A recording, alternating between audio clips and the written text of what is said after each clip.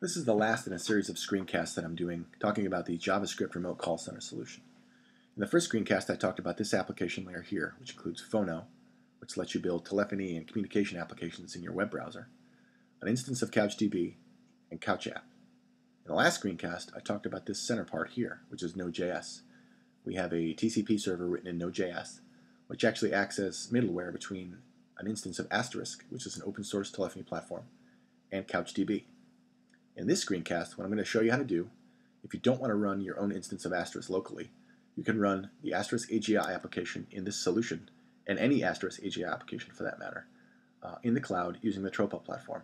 And we're going to use a real-world telephone number and use a traditional landline to dial a remote agent that is using Phono and has a Phono instance open and running in their web browser. Now to do this, what you'll need to do is go to tropo.com and either log in or create an account. Now we're going to use a special application called Tropo Agitate. Agitate is a Ruby application that's written specifically for the Tropo platform and lets you run Asterisk AGI applications using Tropo. For all intents and purposes, Tropo Agitate emulates an Asterisk instance, so your application thinks it's talking to Asterisk. But you get all the benefits of running in Tropo, which includes easy setup and very easy provisioning of phone numbers. So what you're going to need to do is create a new Tropo scripting application. And I've done that here. I've called it JavaScript Remote Agent Solution. And from the Tropo Agitate GitHub repo, which is at github.com/tropo/Tropo Agitate, you're going to want to go into the library. Tropoagitate.rb is the file we want, and you're literally going to copy the raw link and use that as the start URL for your application. The next thing you'll need to do is go into the tropo_agi_config directory in the GitHub repo and copy the YML file. Now what you're going to want to do is you're going to want to set this up to point to your environment where your AGI script is running. So what I've basically done here is I've set this config setting to basically point to my home environment. Now I've got a firewall rule set up that will forward any traffic on port 4573 to the machine that's running my Node script. Once you've done that, simply go to your account, click on your hosted files, create a directory called tropo_agi_config, upload your file. Now you're ready to go. I will say that there are some more detailed discussions of how to set up Tropo Agitate, and I will link to them in this blog post in case you want more information. So here's our remote agent database. We've talked about this in each of our screencasts. And as you can see, I don't have any agents online right now. Let's change that. Okay, so my agent is online. My Phono instance has instantiated and registered with the Voxio SIP network. And there's my agent. They are currently in a state of ready.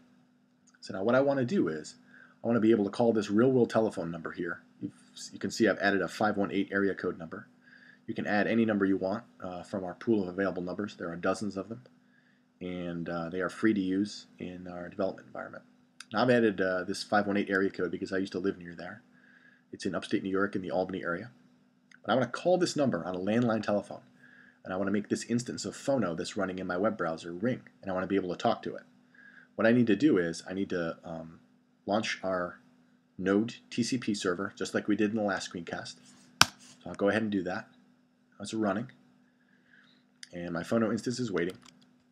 Now what we're going to do is we're going to watch this Node script right here. We should see some activity come through here, the connection from Tropo, and we should see our Node script telling Tropo to transfer the call to this Phono instance here. I'm just going to dial that number from my landline telephone.